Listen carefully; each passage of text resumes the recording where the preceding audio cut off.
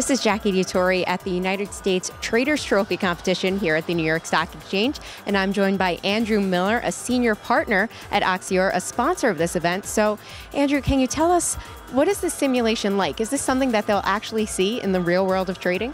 Indeed. The simulation was developed by real traders using real technology that you see on the floor. We've shown it to quite a few of the people here at the NYSE, and they say very much real life, even more advanced in some areas than what you might see at a normal trading desk. So it gives them lots of opportunities to learn, and we have developed it so there are many, many levels of learning involved here. Now, do you think this is a good recruitment process for the New York Stock Exchange or Barclays Capital? Absolutely. I think the real key thing is that it gives people hands-on training in terms of being able to demonstrate to somebody, I know what a trading desk looks like, I know actually how to execute trades, I know how to take positions and how to get out of positions. The New York Stock Exchange, I've been here for 32 years. We've always been a leader in innovation, and not only in trading, but in regulation, and I think that we continue that tradition here with these young people today. The importance of financial education across the globe, and particularly coming from the New York Stock Exchange, is that it adds to the integrity of the industry overall. It helps to let us go forward with traders that are really good at what they do and can serve the investing public much better. Now, what is it like to see all of these students who want to fill your shoes? Well, that's great. I'm glad they do, and I'm glad it's not a dying art, and I'm glad that it's going to take people to continue on with the trading, not only here but worldwide. And I think it's fabulous that they have an interest, and it's particularly fascinating how they've integrated all of the functions into one. For me, I've been here a long time, and I've seen this migration from completely manual trading to electronic trading, and I think we're coming to a place where there's a good integration of both, so it's great to see.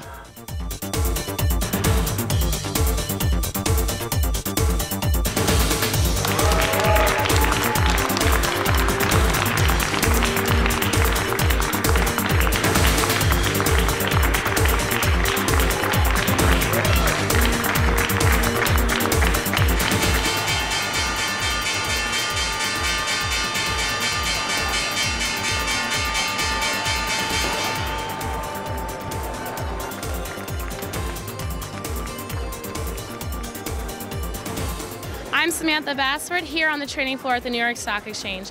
Joining me today is the U.S. winner of Traders Trophy Worldwide, Austin Lowe, and last year's winner, Elizabeth Jung. Austin, how was it experiencing the closing bell today? I mean, it was exciting. It was something that I never thought would ever happen in my life, and it was just thrilling to be here ringing the bell at the stock exchange. And what's it like being named Best Student Trader in the U.S.?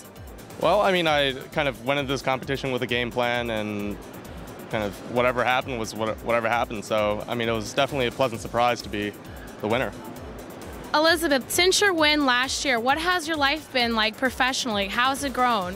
I think winning the Traders Trophy last year has given me so much confidence and reassurance that entering this industry for sales and trading was the right decision for me, and that's where I'll be going. And also, after winning, I got to be sent to Amsterdam, where we got extensive training in markets and understanding how the world works globally in a market sense. And bringing that in to my professional career has been amazing.